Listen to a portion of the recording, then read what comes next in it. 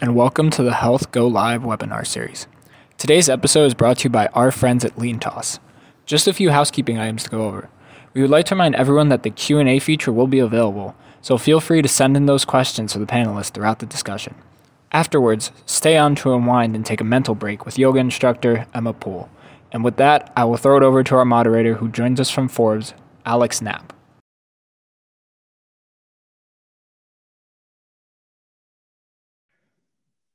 Hello, good afternoon, and everyone. Welcome to this HLTH webinar on using artificial intelligence to fix broken math and optimize expensive health assets. I'm Alex Knapp. I'm a senior editor for healthcare at Forbes. I'm excited to be a part of this discussion today, and just want to start off by encouraging everyone out there to also be a part of the discussion today by asking questions in the Q&A. We're going to be talking through these things as we go along, and love for you out there to be a part of this discussion. And so let's go ahead and jump right in. Start with Mohan Giridharadas, the founder and CEO of healthcare analytics company LeanToss. And Mohan, when we talk about broken math and fixing it with AI, what math is broken, and what do we need to deal with in the healthcare system? Thanks, Alex. To talk about what math is broken, let's just think for a moment what it takes to schedule an appointment. You have to make the availability of the resource in question match the demand for that service or healthcare service. On the demand side, you've got to be able to predict how many patients, what type of patient, what kind of treatment they would need, how long it might take. On the supply side, you have to think about the staff, the equipment, the rooms, the drugs, whatever else is needed. Both sides of this equation are very hard. They're volatile, they're variable, it's difficult to predict. Now let's step back and think about how an appointment is made. Two people chat, they look at the calendar and they say, Bob, 10 o'clock on Wednesday. Nobody did any demand side math, nobody did any supply side math. This works if you're scheduling tennis courts. John, you get the 8 to 9 slot. Or if you're just scheduling conference rooms, this meeting is from 8 to 10. It simply doesn't work for healthcare. And unfortunately, nothing in the EHR helps out, because the fundamental premise in an EHR is scheduling is the reservation of a resource. So much like a tennis court or a conference room, when in fact it needs to have AI simulation, optimization, et cetera, thrown in. So that's why we fundamentally believe that the math is broken. So just to follow up a little bit here, and maybe just to help make this more concrete for the folks out there, what kind of assets are we talking about that are seeing, these kind of issues in terms of scheduling appointment, in terms of making sure people maybe have access to them, not just when they're available, but also in a timely fashion so that's helpful for them? Virtually every asset you can think of. So if you think about health systems, there are a series of services that are provided that require specialized assets, whether it's operating rooms, inpatient beds, infusion chairs, imaging equipment, whatever equipment you need has to be utilized well. And it takes skilled staff to execute every one of these things. So we're talking about virtually everything in a health system. Great. So I want to follow up on this idea with Dr. Robert Bart, who's a CIO of Hospital Services Division at the University of Pittsburgh Medical Center, a man who hopefully knows that Sheets is better than Wawa. So Dr. Bart, want to see if you can share some of your insights in terms of optimizing this sort of healthcare asset. I imagine during the pandemic, this must have become a really, serious question. I want to know what kind of your experience in this was. Yeah, thank you, Alex. During the pandemic, allocation of resources and limited resources was something that was a challenge and an issue. Certainly, going back just under a year ago, in Western Pennsylvania, we have had our share of COVID surges, but certainly hasn't hit the critical nature as far as acute care that some other regions of the country have had.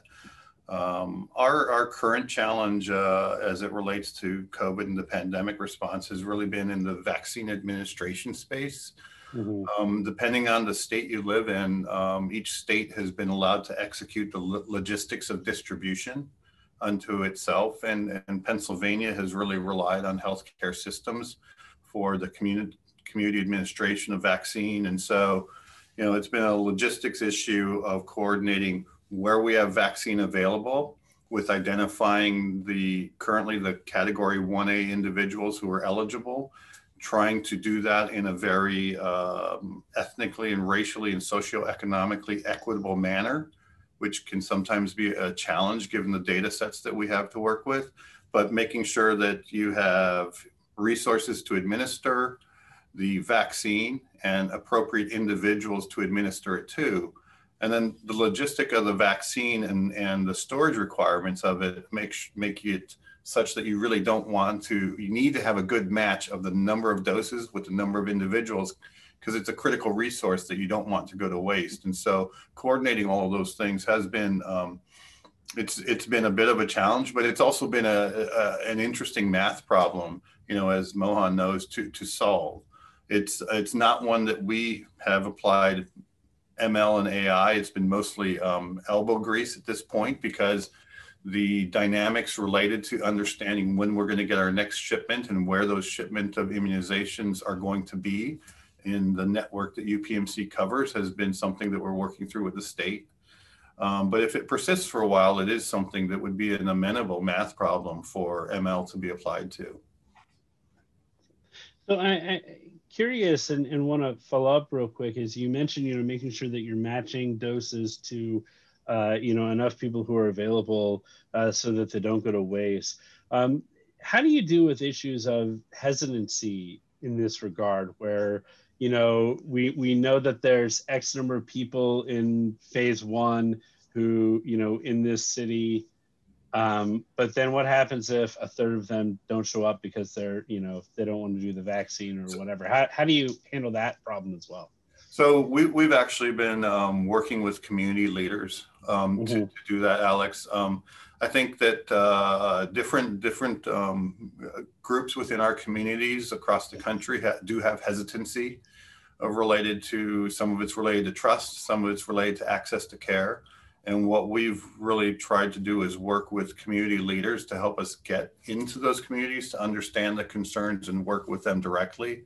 We also know that there are some individuals that no matter what we do, they want to wait until they can get that appointment with the primary care physician they have a relationship with. And right now, the logistic requirements of the current vaccines that are available, with the exception of the Johnson & Johnson that was recently approved, are really only applied to mass vaccination events. Johnson & Johnson, because of its storage requirements, is something that's conducive to office-based. But again, there's a limited supply. And in the state of Pennsylvania, it's being used right now for a specific segment of the education population.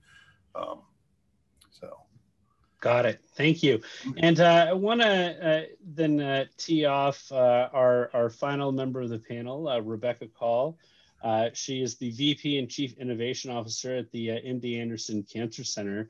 And Rebecca, I'd love if you could share with us your own challenges during the pandemic and how, machine learning or AI, if you've been able to bring those to bear in solving some of these optimization issues. Yeah, so our challenges are a bit different because we're a standalone cancer center. So we're not in the position of widely distributing a vaccine. But we are in a position of having one of the largest immunocompromised populations in the world. So it poses a very different challenge, which is how do we keep our patients safe, which means changing our whole way of caring for patients. So supply and demand means something very different for us. It ends up having to do with a different type of care to provide in terms of demand and how we are going to supply that care. And what I mean by that is more than half of our patients come from outside of Texas. So you could imagine COVID posed a very different challenge to us where it wasn't necessarily both desirable or safe for people to travel to come to be cared for in person, which launched a huge effort of standing up virtual care to the extent that we can. Now, of course, there are always parts of your cancer journey that you need to come and be treated. But it did change the way in which we looked at demand and supply. And when I say supply, that can mean a virtual visit, which means not utilizing necessarily a clinic room, but utilizing a computer, which changed what we had to distribute to our employees to deliver that care. It might mean using local resources. So starting to think about supply, not just in our Houston campus, but thinking about campuses across the world and how do we partner with local facilities as it might relate to diagnostics or basic care, where we do have a national network of partners to work with. So before you could apply any kind of optimization to that, you actually have to find the new normal of how you're going to deliver care and what constitutes demand and supply for what. Oh, that makes sense. And so when you're trying to work with and solve these problems, you're trying to kind of gin up virtual, healthcare system almost overnight. It probably felt like. Is this a thing that you were doing in-house, or are you working with, partners to help kind of solve these problems? Largely in-house.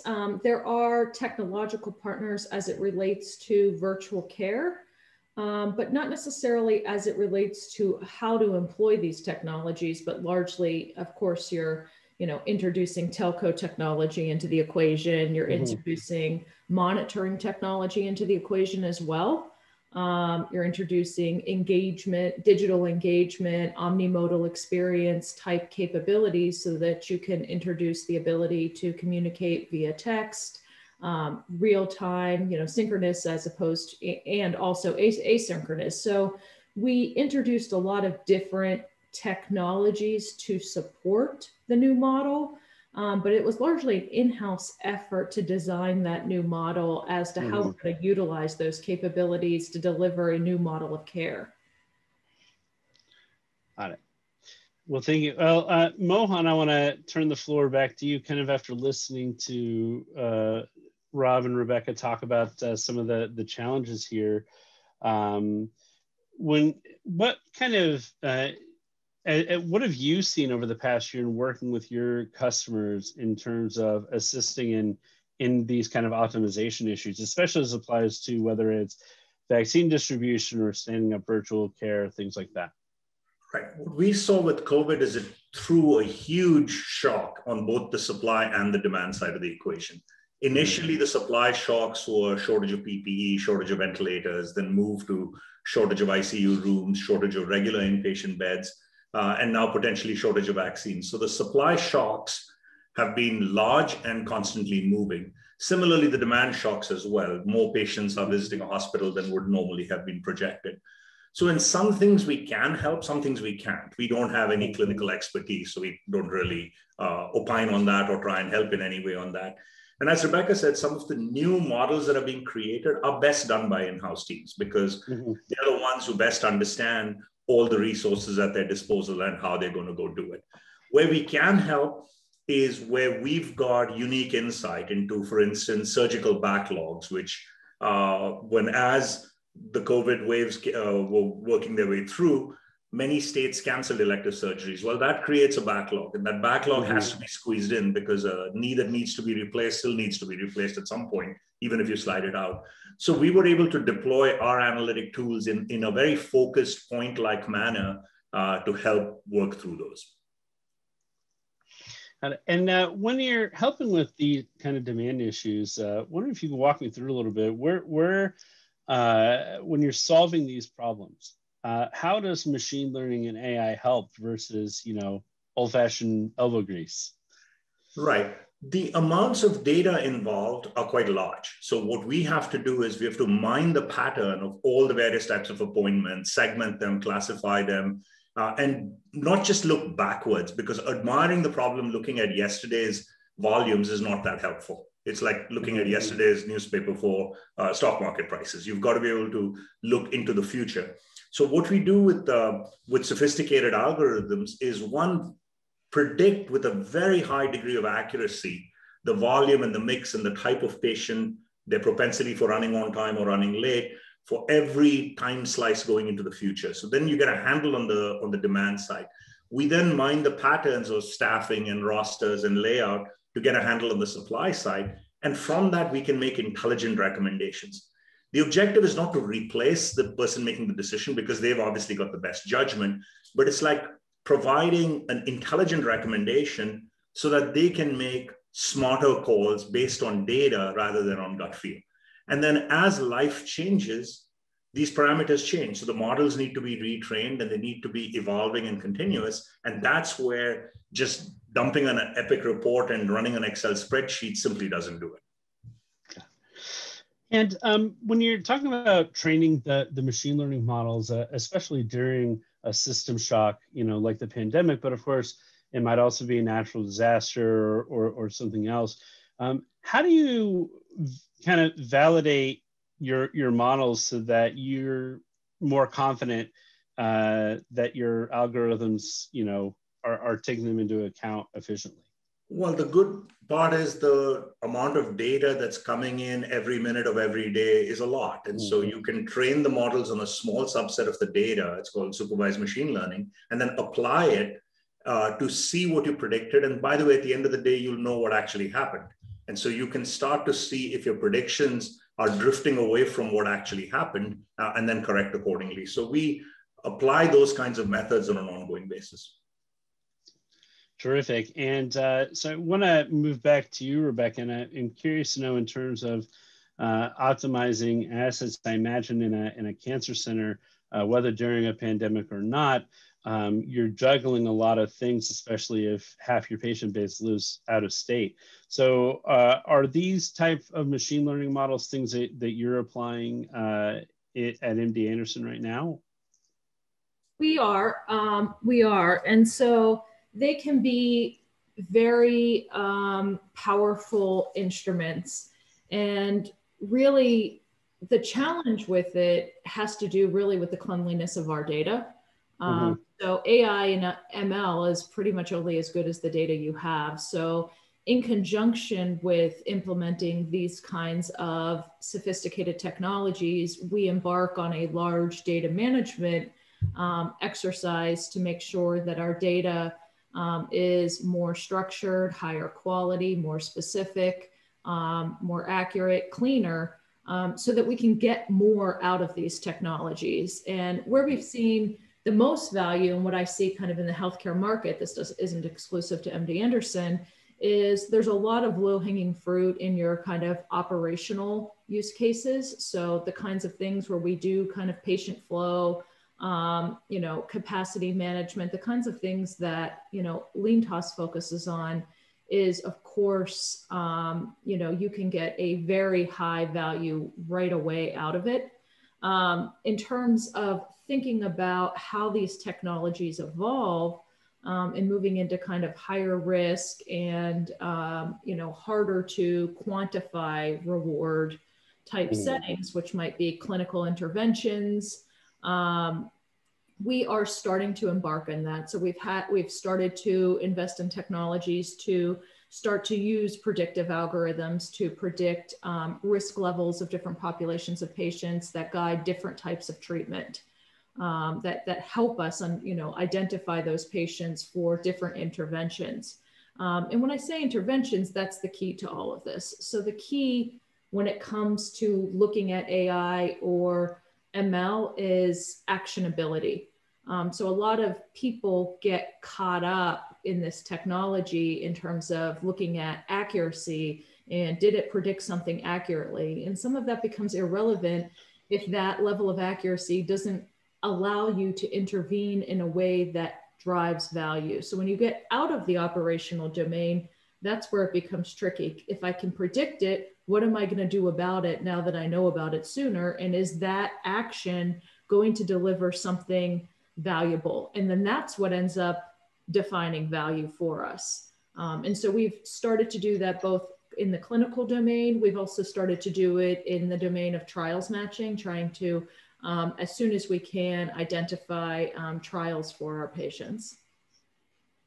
Hey, Alex, let me sort of extend a little bit of what Rebecca said, because you know, there's been so much about ML and AI in healthcare, but the true use of ML and AI in the clinical aspects of care delivery is fairly nascent.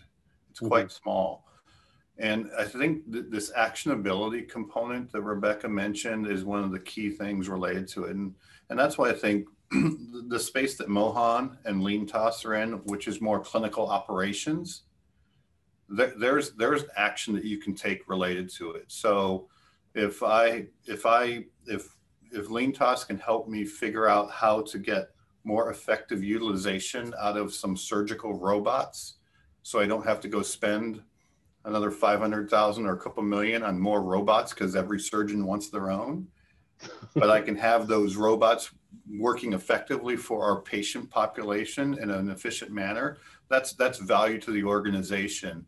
And I think the other thing that it does is, as our clinical operational leaders, which sometimes it is a clinician and sometimes it's an MHA or MBA administrator, as they get more used to understanding what ML and AI can provide in the clinical operations space, the comfort of that translating into utilizing ML in the true clinical decision-making space gets there. Because I think everybody wants to get there. When I talk with clinical leaders at UPMC about this, they all want to use it.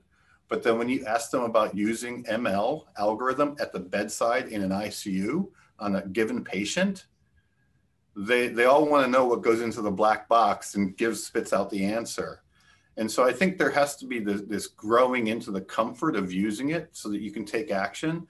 And I think that LeanTOS and clinical operations, that's a tool that allows us to edge into that and be comfortable with the decisions that an ML solution is making for the patients that we take care of. Both Alex and Rebecca have touched on a very, very important thing, which is actionability. Too often people doing AI and ML try and cover the entire waterfront and assume that if I absorb every snippet of data from every system out there, we can make intelligent decisions. The problem is you have to go vertical, not horizontal. Because as you try and go horizontal, you just try and siphon too much data and you get lost in the weeds. Watson is a great example of absorbing terabytes of data and then struggling to make it actionable. So our belief is you have to go vertical. Pick a narrow area and understand the living daylights out of every little detail. How are the chairs configured? How are the pods? Where's the pharmacy? What are the nursing shifts? And when you understand it at that level, how are blocks allocated? Who gets it? Who uses it? Who tends to waste the block that was assigned to them? Only then can you make recommendations that are actionable. And when they act on the recommendation and it delivers good results, it builds confidence. So that's the virtuous cycle you have to create. And it all stems from the key point that both Rebecca and Rob made, which was actionability. So I have a quick follow-up on this. There was a question, you know, we got in our Q&A box, and again, want to encourage people to use this. And I know you've given a brief answer, but the question was about the challenges in connecting to various distributed data sources to make sure that you have the right data. I kind of want to expand on that a little bit for my own questions. That there is any doctor that I've talked to will tell you, a plethora of apps, of different systems, of different, you know, data issues. You know, the physician might be using Athena Health for patient management, but they're affiliated with a hospital that's using Epic or Cerner. And, you know, then their specialists may be using another system entirely to manage their patient records. How do you make sure that you're, you know, keeping data consistent even through the operability of all of these different systems? And I'll start with you, Mohan, but I saw Rob nodding along, so I feel like he's going to want to follow up. Yeah, yes, it is a challenge because the data is disparate. It's scattered across many systems. And more than just the physical mechanics of getting bits and bytes of data across, the definition of metrics can vary from location to location. So two hospitals in the same network may think of utilization differently. So you have to solve it at two levels. At the core level, you've got to get the data extraction pipes. And that's quite a well understood thing. There are all kinds of companies that build data extraction and data flows. You can get real-time feeds. HL7 and FHIR are well understood interfaces for getting data. So the mechanics of getting it well understood. At the meta layer, you have to align on metrics. So the key thing, again, going back to why you need to pick a narrow area and go vertical, is you understand exactly what you're looking for. And you can understand how to extract it, which tables, which fields, and how to interpret it. Then you can build intelligence. Because Rebecca said earlier, garbage data will give you garbage insights. That's exactly right. So you've got to solve at both levels. Rob, Rebecca, you guys are on the other side of this issue on data. I'd love to get your thoughts as well. I'm sure. I'll add, Mohan. So a lot of it, Alex, it is true. I've got nearly 1,500 different clinical systems here at UPMC. And so data definition and vocabulary is one of the important aspects. And it's not just defining it, but defining it for what its use is. So defining data for CMS reporting and quality is frequently very different than how we define data to use in trying to improve the operations of the organization. And we have to make sure that we separate and focus on that. The other thing that I think I've experienced at other health systems, and it's something we're trying not to recreate here at UPMC, is there's this concept of let's create a clinical data warehouse. Those boiling the ocean concepts, they tend to actually not be as successful as people vision them. Let's have all the data in one place, because people aren't really applying the stringency of the use criteria of the data. And so one of the things we've taken an approach of is we import the data that's specifically related to a use project. So if we're working with Mohan on optimization of an infusion clinic, we work with the data that's specific to the project that's there. We make sure that it's defined in a manner that's useful across our organization. And in that way, we not only have the opportunity of having a successful implementation in one infusion center, we now know we also have a model that we can actually scale to the other infusion centers across the system. And so I think it's very important, and it goes back to how you think about data of use at the beginning of the inception of the project, and making sure that everybody agrees on those terms and how it should be used. Yeah, and I think everybody has largely covered it, but I will just highlight some of the things that have been said. I think one of the big thing has to do with contextualizing the data for what you're trying to use it for, which is ultimately what Rob was saying.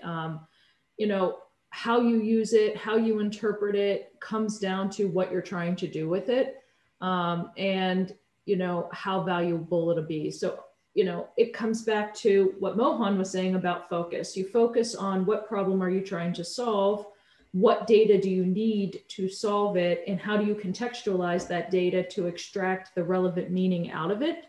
The other thing we have found, because data comes in different forms, whether it be structured or unstructured, and data by various stakeholders across the institution undergo transformations to break it down into more discrete meaning, that it's really important to also track data lineage as to all the steps in which data has gone through to make sure that you haven't lost meaning or the meaning hasn't been misrepresented. So as we start to use the data in various different ways, the same data, we also go back and look at the data lineage and how that came to be. And that's something we have recently put in place with a new system to make sure that we're tracking that for everything that we do, and every person who has kind of interacted and touched that data. Great, terrific. Rebecca, I want to stick with you because I want to kind of take this more abstract layer of discussion that we've had and kind of narrow the focus. And I understand that MDA has been working with Leantos on a beds capacity management system. I want to know if you might be able to kind of talk about that. Mohan was talking about, these narrow verticals. So I'd love to hear about how that kind of worked in practice and what you learned from that. Yeah, I mean, this is a perfect example of where you can plug this kind of technology in and get a real demonstrable result. It's defined in a discrete way. And so our problem statement, as it were, was that by the middle of the week at MD Anderson, our patient census in our hospitals was at 100%. We would just hit a peak. Or we were essentially log jammed in our hospitals. And this happens repeatedly every week. And the management of this is done or was done largely in a lot of meetings, a lot of expert people with, a lot of the knowledge in their heads, as well as spreadsheets. And so that is not an effective way to manage. And so I think what's important about this is, yes, Leantos came in and has ultimately helped us flatten out that curve by, looking at the data and creating both, there's kind of a continuum. It starts at the most simplistic level of creating transparency into the kinds of events that are happening to help us better manage how we're allocating beds. And how we're sequencing different activities, whether it be cleaning of rooms, whether it be discharging, transfers, the whole gamut. All of those things impact the chain that creates capacity.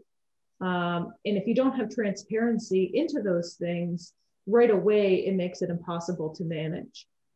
So it begins by getting the data and creating electronic systems to create that transparency, but that's just step one. Getting more sophisticated, you start to be able to then create insights into the right actions that need to be taken through predicting what's going to happen next. And that's where it gets even more interesting. We are in the early stages of that. So I don't have, specific results. What I could say though is anecdotally, the teams on the ground are just so enthusiastic about having these tools in place. And one of the things I want to share is it's not just about having the technology. It's about how you use it. The team came in and helped us really redesign our operational process along with the utilization of the technology. The two things have to go together. So it becomes a unified experience, because if you drop technology into a poor process, or you haven't mapped out that actionability around that technology, it's not going to yield any results. So that's something we've done with the Leantos team collaboratively, which is to really take a hard look at the way in which we were managing, the way in which we were utilizing the small amount of data we had. And then as we introduced more data, more tools, more predictions, what does that change in the way in which we operate? And that's what becomes really powerful, is the intersection of those two things.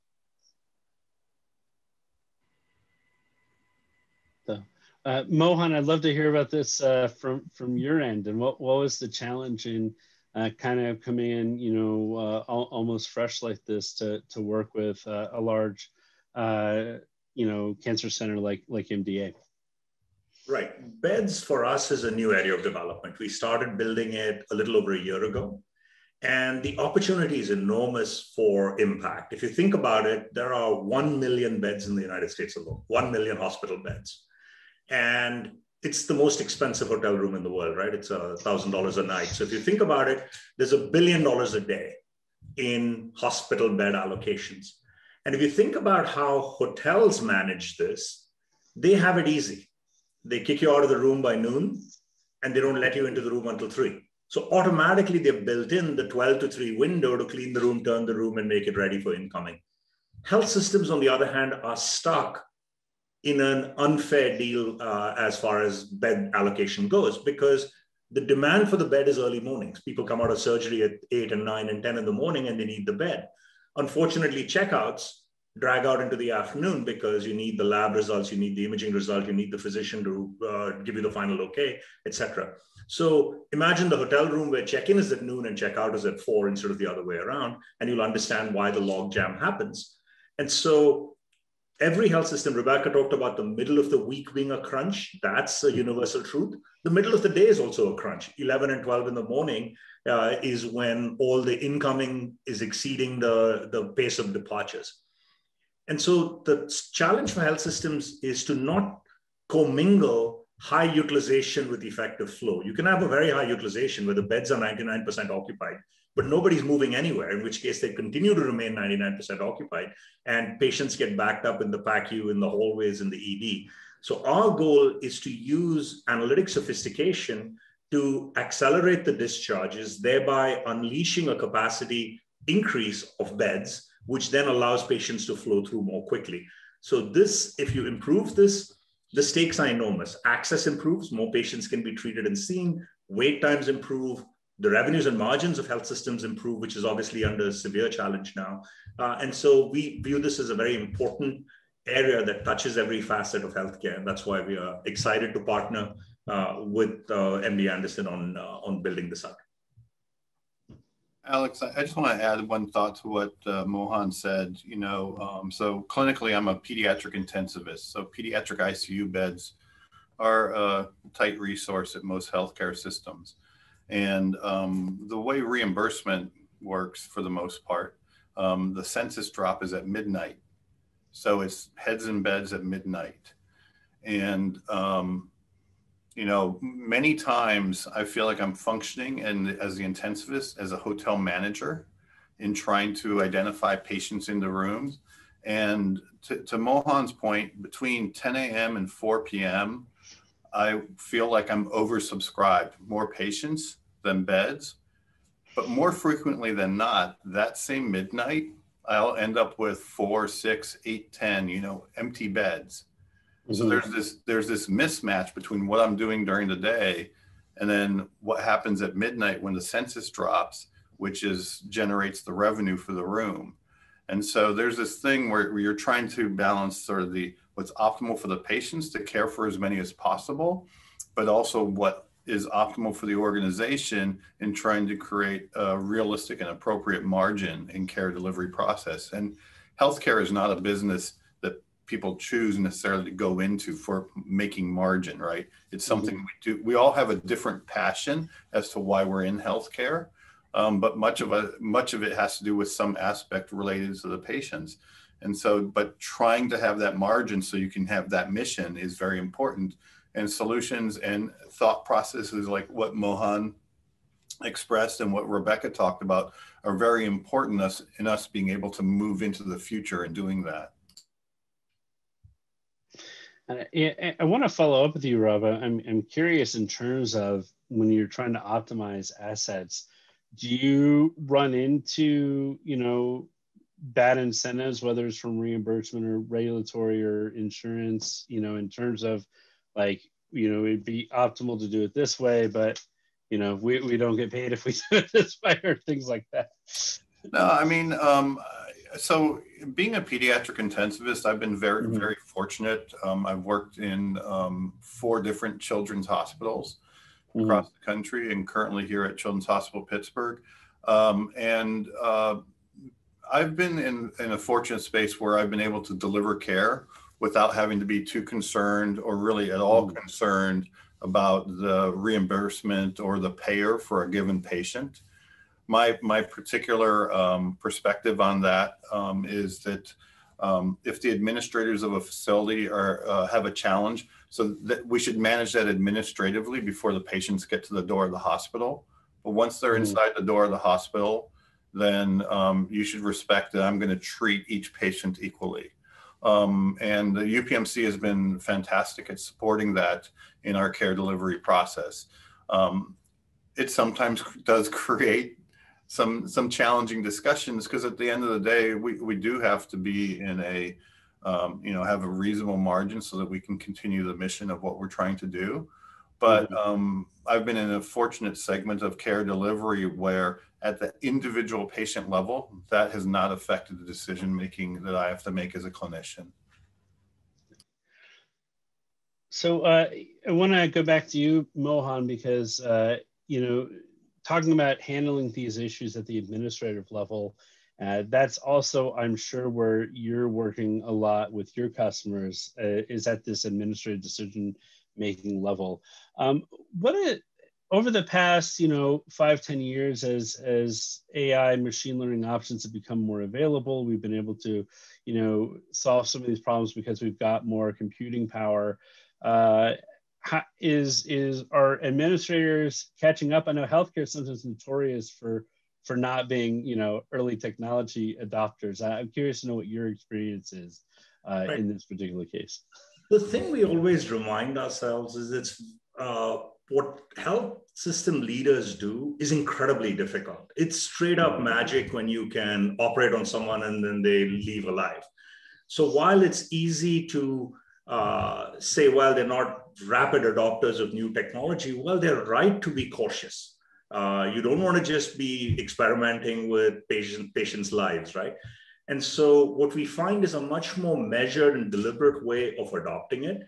And we find that clinicians are very data-driven. So if you put the right data and the right facts in front of them, the debate becomes much more easy than if you just try and assert that this is a better way of doing things. And so we tend to work with the leadership to start with being committed to the data, one source of truth, and using the data to have the difficult conversations. And then slowly to step into the understanding that dashboards and reports are necessary, but they're not sufficient. Just like scoreboards don't win football games, dashboards can't win the clinical game either. So what you need to be able to do is execute excellent plays consistently day in and day out. And that's where we think of adapting health systems to think about AI and ML, because in a health system, you've got hundreds of people making dozens of decisions every day. Which patient to place in which bed? Should we accelerate the discharge? Yes or no? These are difficult decisions, and they're making dozens of them. If we can inform them with the right facts or the right algorithm to make an intelligent recommendation, which they, of course, can overrule, because at the end of the day, the last mile decision is in the hands of someone with real expertise. You shouldn't try and substitute it. You should augment it. If those decisions get made better, then every day, every play is running a little bit better. And then the scoreboards will reflect the winning game as opposed to relying on the scoreboard at the beginning. Okay. Almost sounds like you could write a book on this.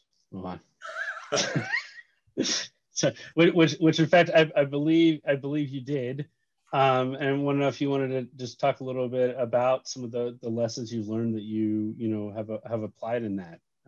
Yeah, so it starts with too many glasses of wine over the holidays. And so the chief operating officer of the company, Sanjeev Agrawal, and I, in a holiday spirit, said, it would be great if we write a book, without understanding exactly how much work it would take. We were signing up for a second job on the side, but we agreed to write it because we felt we had a unique angle on healthcare. Why?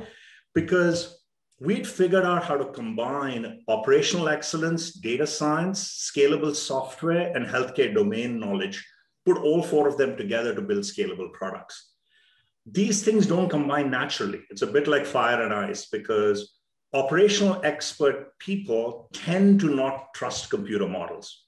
Data scientists tend to be theoretical mathematicians who don't have operational judgment as to what happens on a shift change, what happens in turnovers, et cetera.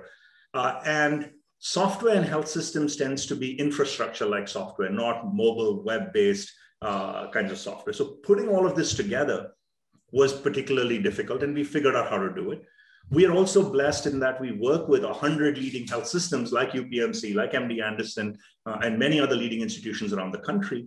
We've learned a lot from them, because the problem is multifaceted, it's very nuanced, it's very detailed, and we've managed to incorporate all of those.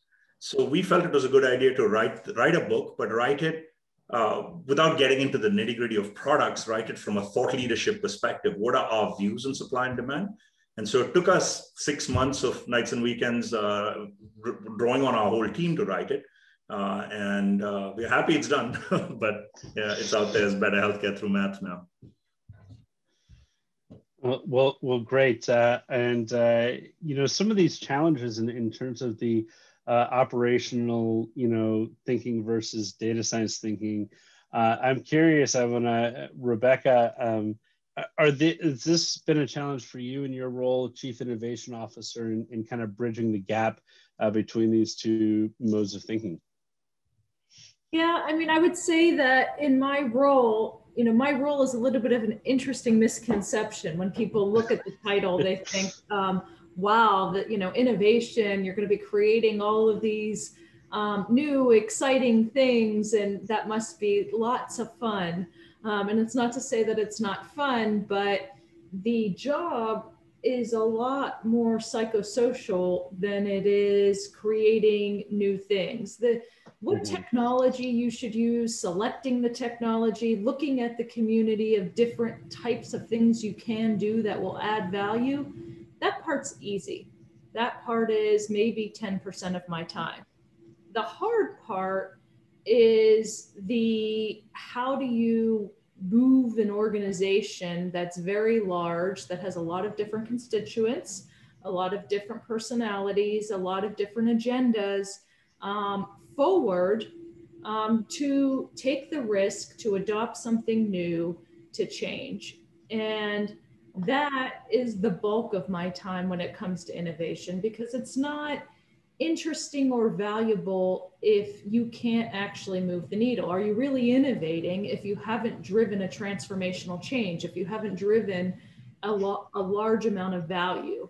Well, no, you've done something in the corner that really hasn't done anything.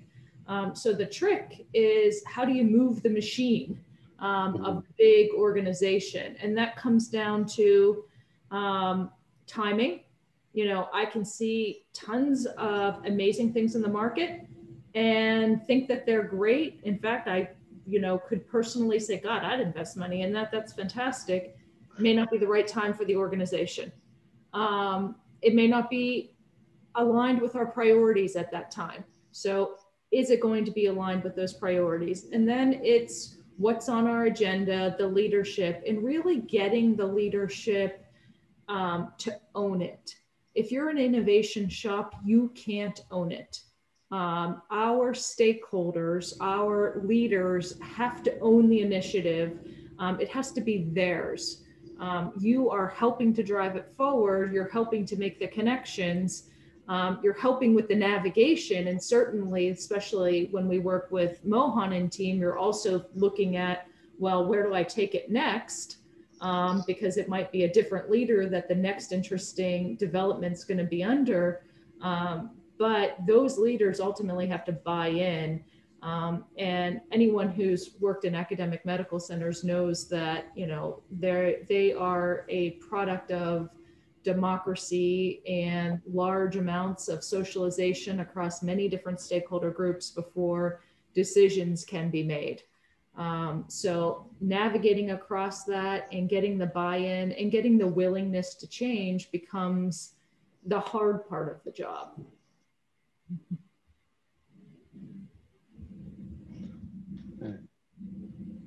Rob, I wanted to follow up to see if you wanted to chime in with some of your thoughts on this as well. I mean, to add a little bit to what Rebecca said, the word that comes to mind is we're facilitators, right? The points when they try and make us own something, it ends up being something that doesn't scale frequently.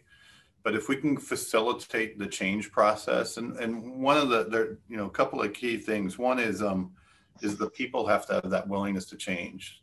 Frequently, the conversation is, we want new technology, but we don't want to change what we do on a daily basis. I'm like, so you want to spend money to do something to make it just like you're doing right now? That's not going to happen, right? And so there has to be this willingness and openness to change.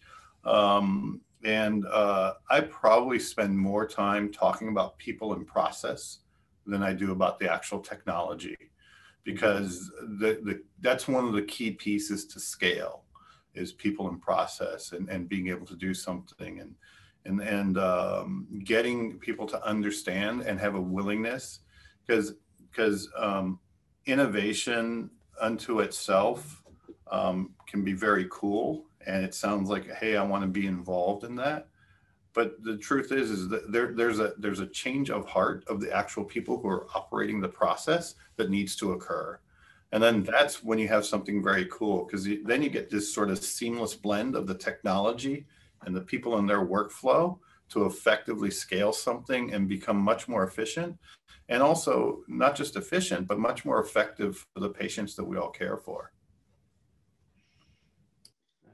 Well, Rob, I want to follow up with this idea based on something that you mentioned earlier in talking about AI specifically, which is that, you know, it can seem like a black box, and people are nervous about it when it comes to treatment decisions, especially, which is why I know that FDA and other regulators are making, you know, the explainability of that AI of paramount importance. And I don't think FDA would ever approve an AI decision that you know wasn't explainable.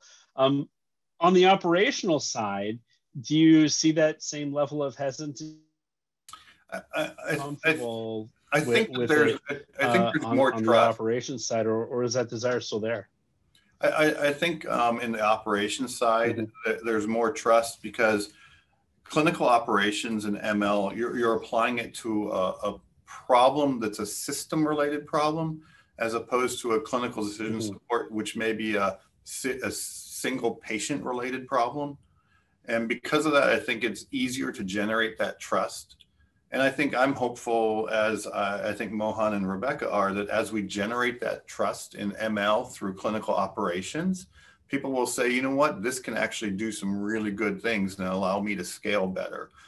Maybe in this clinical decision paradigm, identifying patients who might be at risk for sepsis 12 hours sooner than when they actually develop sepsis, where you can actually then take an intervention or an action. I think that will allow those thought processes to mature a little bit more. And to that point, I think that part of the skepticism is your physicians are frequently, they're trained to like show your work, and the black box makes it really hard to see the work. And that's where some of that challenge in creating trust occurs. And I'm curious, and I'm going to go to Rebecca on this one, but you know, if anyone else wants to chime in, but kind of during the pandemic, when we've had to really accelerate things like more telehealth or different kinds of resource allocations, since we don't have elective surgeries, okay, well, let's use that operating theater for something else. Has that helped change the mindset about some of these digital changes? Is there more openness to change and accelerating some of these trends that you see coming out of the pandemic, or do you think some of that inertia will slide back? I have strong beliefs on this one. I've actually been starting to study it, which is, you know, the pandemic has accelerated things. We've been probably busier than we've ever been, and we've had the ability to get more initiatives off the ground during the pandemic than probably the entire time not in the pandemic. And so necessity changes the game. We had, you know, people had to change. There was no choice. It wasn't, well, it would be nice, you know, telehealth, for example. We spent years trying to introduce telehealth into the organization with very little success, with a lot of resistance, a lot of people talking about how important it is to be face-to-face and right there with the patient. But when necessity comes, you know, people have to change. What's great about that is I think it creates permanent changes, not necessarily, I'm questioning whether it'll be in the culture, but certainly in at least the areas we've managed to make movement, meaning now that people are comfortable using telehealth and digital technologies, they're going to continue to be comfortable with that. They got over that initial change hump. And once you're over the hump, you're good and you're willing to do more and more. So I think in those particular spaces, we're going to see a continuation. The overall mindset of willingness to change, meaning when the next new thing we want to introduce that we didn't introduce during COVID comes, I suspect there'll be a slide back to kind of the old ways, the old kind of cold feet. And, you know, I guess what goes along with those cold feet is also the putting out the fire in front of you instead of thinking about how to avoid fires in the future. A lot of organizations spend a lot of time putting out fires instead of, you know, those prevention mechanisms for the future so we don't have fires. And that's the constant argument you make in innovation in terms of resource prioritization, as people are so focused on the immediate need. And I would guess that that environment will probably slide back. Unfortunately, if someone has an idea for how to stop that from sliding back, I'm all ears. So we have another question from the audience, and I think I'll stick with you, Rebecca, since we were just talking about this. Do you see the question is, do you see the likes of Google, Amazon, Microsoft kind of involving themselves more in healthcare analytics business? Is that a trust builder? Does it make people more cautious? Is it really kind of 601? Yeah, I mean, I think that there's an effort. I think these organizations, they are trying to get into the space. They're largely trying to enter as it relates to cloud services, that it feels more like the end game than what we might associate them with.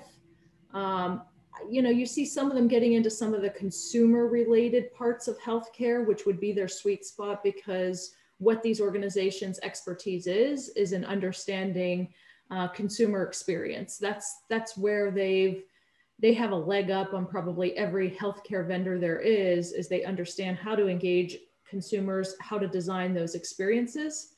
But none of them have gone deeply vertical. They still strike me as horizontal companies, which is why it always feels like there's a fallback into your more generic cloud services than truly healthcare specific transformational initiatives, like I said, with maybe the exception on a few consumer-based things. And then I think that the other piece that comes up over and over again now is data handling. What are their provisions around protecting your data, you know, not utilizing it, you know, out of school, you know, protecting you from breaches, all of those kinds of things, and in the kind of liability they'd be willing to take on, which is very little. So I think that also comes into play, or at least when we're talking about it, it's probably the first conversation, which is having the conversation about data handling. That's oftentimes is a showstopper. Got it. You know, Mohan, we've got about 1 minute left. So I'm going to leave the last question on you, and that's really just love to know what you see as kind of the future role of digital transformation in managing and optimizing these assets. Eventually, capacity management will be dynamic, sophisticated, mobile, accessible anywhere, anytime, right? And it has to continuously improve utilization and provide a better experience. That's the end game. Now, will it take a bunch of bumps and bruises to get there? Sure, it will. But if you think about every other industry that's had to optimize that way, yield management in airlines has been a science for 30 plus years. Every seat on every flight, every day for the next 180 days is priced differently. And as the capacity goes, they understand whether to open up more award travel, restrict award travel. And it's based on, if there's a Super Bowl in Tampa, you don't want to sell discounted seats to Tampa. You want full fare flights to Tampa. So they've understood how to price everything. Similarly, you take things like what OpenTable has done. It's helped improve restaurants fill their tables and made it easier for consumers. What Uber and Lyft have done compared to Yellow Cab has been improve the utilization of cars while making it easier to get a ride. So in general, that's where capacity management will head. And in healthcare, we will get there one piece at a time to where eventually it is friction-free and allows for much more volume, right? So if you think about an airport can do 10x the number of flights that it used to handle 20 years ago. And it's the same airspace and the same number of runways. So what they've managed to do is increase the velocity, which improves the experience and the utilization. And that's kind of what our mission is. Great. Well, thank you for those thoughts, Mohan. And I want to thank all of the panelists. This was a really interesting webinar. I think we could have kept going for another hour, but alas, we have to be adaptable and flexible and move right on into yoga. And thank you all and have a great afternoon. Thanks, everyone. Thank you. Thanks, Alex. Thank you to Alex and all of our panelists. If you would like to continue the conversation, please join us on Twitter. And now, please welcome yoga instructor Emma Poole.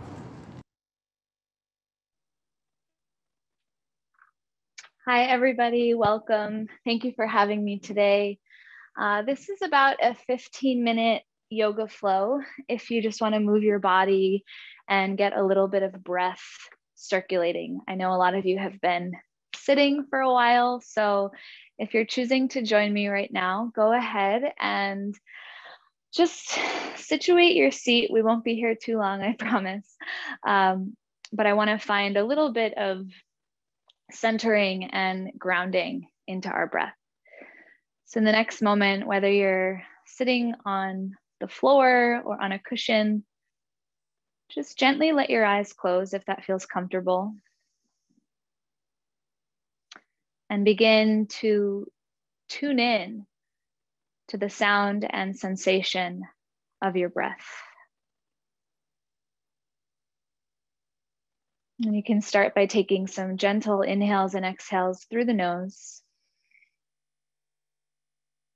feeling the temperature and the texture of the air as it moves through the nose. Visualize your shoulder blades relaxing, and even the muscles of your face, the eyes, the lips, the teeth, just softening. Together, let's take a deep breath in. Open your mouth, exhale. You can send the arms out and up. As you exhale, let a prayer fall into your heart. We'll take that 2 more times. Inhale, sweep the arms out and up. Exhale, prayer at your heart. Inhaling through the nose, lift the arms out and up. And as you exhale, let your hands just fall right back down to your thighs. Take another inhale here. As you exhale, drop the right ear toward the right shoulder. Notice any stretch that you start to feel in the left side of the neck. Stay as you breathe in. Move your chin toward your chest. And then drop the left ear to the left shoulder. And this side might be more or less tender. Just notice. We're going to do that again. Breathing in. Soften chin to chest. Bring the right ear to the right shoulder. Chin to chest. And left ear to left shoulder. Stay as you breathe in. Stay as you breathe out. Lift your head back up as you reach your arms up, getting a little stretch here through the waist. We'll take a twist to the right. And so you'll tent your right fingertips back behind you. Let that left hand wrap around the front of the right kneecap. As you inhale, feel the body grow a little bit taller. As you exhale, twist. Send your right arm up. Take a side bend. So you're letting that right arm reach up and over the diagonal toward the left, and you're dipping that left shoulder blade. Good, one more inhale. And then just look over your left shoulder and you're gonna take a twist to your left, so switching sides. Tent the left fingers back behind you, let the right hand wrap around that left kneecap. As you inhale, feel the rib cage expanding. As you exhale, twist a little deeper. And then send the left arm up, find that side bend. Let your right shoulder blade dip down and think of creating a little bit more space and a little bit more depth into the whole left side of the body. Good, reach your right arm up to meet your left. And as you exhale, just release your hands. We'll shift off of our seat and come onto all fours. And so you can just take a moment, place your palms underneath you, about shoulder distance apart, and your knees about hips distance apart. Tuck your toes under, and as you inhale, drop the belly, pull your chest forward. Exhale, point your toes, push into the tops of the feet and round your spine. And start to take this on your own. Maybe you're already getting some feedback in the body, especially for those of you that have been sitting all morning. You might feel it in your neck and your shoulders. If it feels good to take some circles or get your hands or your head involved, this is really about exploring what is living in your physical body right now and using your breath to create this bridge of awareness. And so just getting a little bit of fluidity, a little bit of mobility in the joints. And in the next couple of breaths, you'll walk your hands forward about a palm's distance, tuck your toes under, and gently press your hips up and back into a downward dog. Downward dog is always a shape that I would incorporate into my practice if I didn't have a lot of time, because it brings the head below the heart, which brings our body into an inversion, which allows blood to flow in the opposite direction. So for those of you that are a little bit tighter here, keep your knees bent. And as you bend your knees, think of pulling your hips higher and pushing the ground away with your hands. So you're just really letting everything drop here. As you inhale, lift your heels and roll out to a plank position, letting your whole spine expand. And as you exhale, soften your knees and come back to your down dog. Looking to the top of your mat, just start to walk your feet forward. You can hang over your legs when you get there, a little bend or a lot of bend in your knees, rocking side to side. Let's catch our opposite elbows, feeling your arms kind of pour into your hands here, as if you're giving the weight of your upper body to the ground underneath it. Feel your brain dropping into the front of the skull. You can take as little or as much momentum as you want here. And just noticing what you feel. Right? And the whole purpose of this is to connect and to try to not have judgment around what we're feeling, to just be aware. Take a deeper breath in. Let out a little flutter.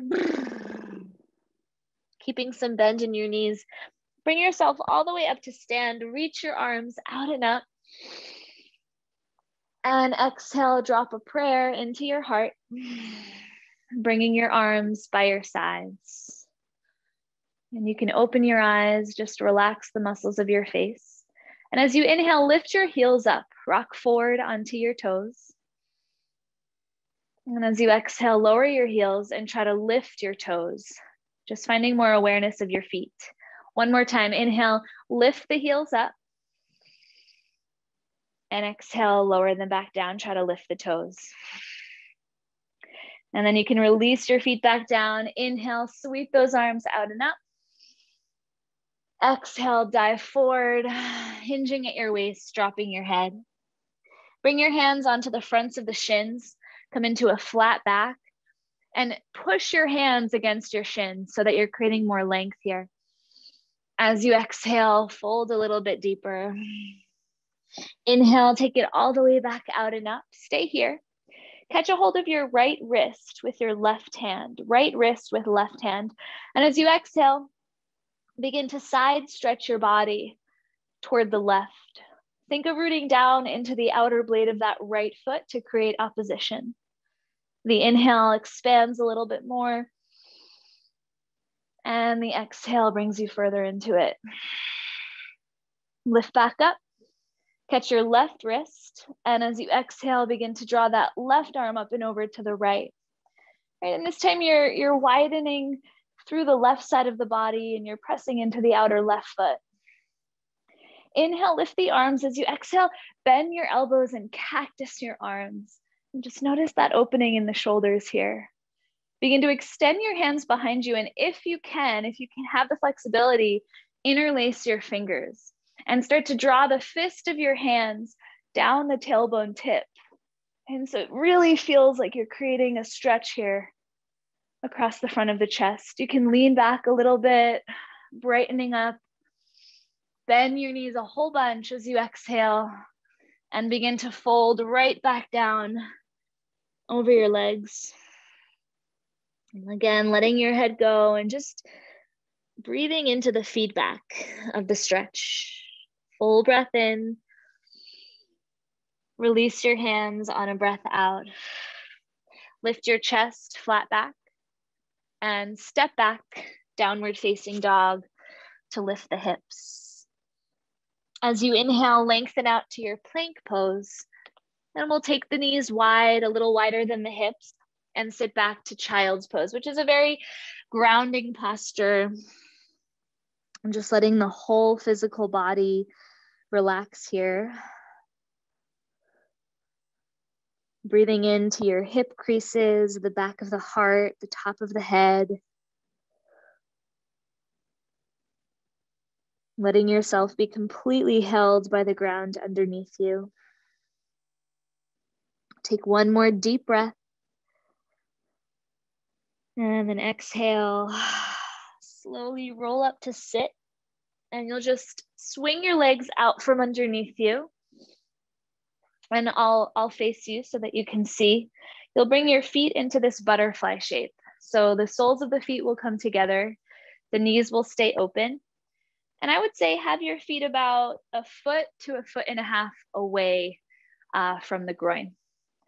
And then you'll take your hands, wrap them around the fronts of your ankles. And as you inhale, just try to sit up a little bit taller, like you're pulling your heart forward. As you exhale, round your spine, shift your body weight back and bring chin to chest. Inhale, arching your spine like you're diving your heart forward, rolling shoulders back. And exhale, rounding. Good. As you inhale and sit back up, interlace your hands right in front of your heart. Exhale, turn the hands inside out, reach the arms forward and up toward the ceiling. So you're pushing the insides of the palms up toward ceiling, but then you're wrapping the shoulder blades down and back. Close your eyes. Right? And of course, only close your eyes if you feel comfortable, but I find that turning off that external sense can help us to cultivate a little bit more awareness of what's going on inside. Take one more breath here. Find a little side bend to the right. Bring it back to center. Side bend to the left. Back to center. And then as you exhale, release your arms fully. And hopefully it will feel good to just allow the upper body to begin to fall over the legs. And try not to force it. Let your body simply land where it lands. Even if that's staying more upright and just allowing your head to drop down. If you're pretty deeply in the forward fold, you might turn your palms face up as a gesture of receiving. Work to relax the muscles in your mouth, your jaw, your forehead, letting everything just soften down and in. Couple more deep breaths here.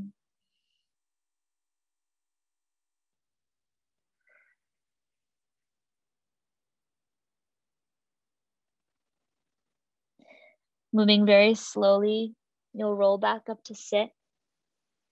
You can find that cross-legged seat again. We'll bring our hands together right at the heart and tune in to the sound of your heartbeat, the resonance of that feeling in your chest. Just knowing that yoga is ultimately about deepening our awareness of self, feeling our breath move through our body, feeling our lungs breathe, and knowing that we can always take a moment to pause and to become aware of that. I'll chant one sound of Om. You are welcome to join me if you wish. Om.